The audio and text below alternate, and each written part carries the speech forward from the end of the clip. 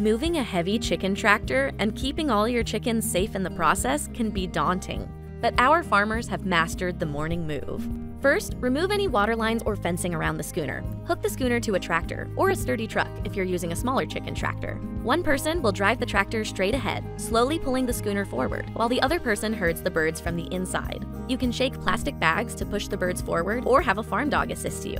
Keep the schooner door open and use hand signals to communicate while moving. As you move the chicken schooner forward, you'll create a path of fertilized pasture where the chickens have been living, eating, scratching, pecking, and of course, pooping. When the chicken schooner has completely passed yesterday's fertilized pasture, you'll see a floor of fresh green grass, and your chickens will be nibbling on a bountiful breakfast of ground-dwelling bugs. Signal for your driver to stop and back the tractor up slightly so you can unhook the schooner. And just like that, you've moved your chickens onto fresh pasture and helped heal your land in the process.